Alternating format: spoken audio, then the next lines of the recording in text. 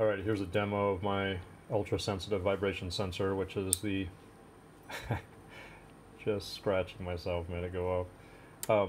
Which is the front end to my bike alarm.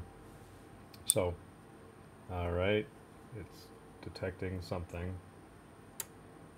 So I can barely touch this. All the white flashes are when it's picking up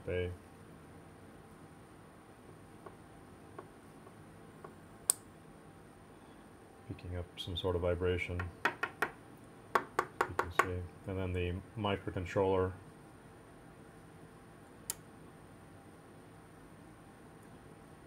processes the signal and converts it to a one-shot. And I have a snowball's chance in hell of actually picking this thing up. Yeah, it's just, I can't even touch it. You can see just touching it is flashing the white light. I mean, this is I mean, like literally, I bet I can just breathe on the thing at this point. It's a little bit too sensitive. Let's see.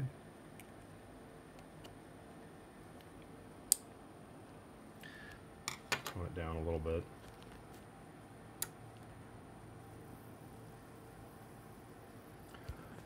Blow on it. Yeah, blowing on it. Yep, I'm literally a foot away blowing on it. So, anyway, that's it. And then this is an AT Tiny 85 on the right side, and the op amp is on the left side. The 1K pot is what I'm using for sensitivity adjustments, and just 9-volt battery and a Chinese relay module.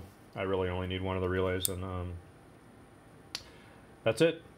So, oh, yelling somehow. Does that really work? Hello? That's how sensitive it is. I can actually trigger it by talking. Hello? Yeah, so, doesn't get more sensitive than that in my world.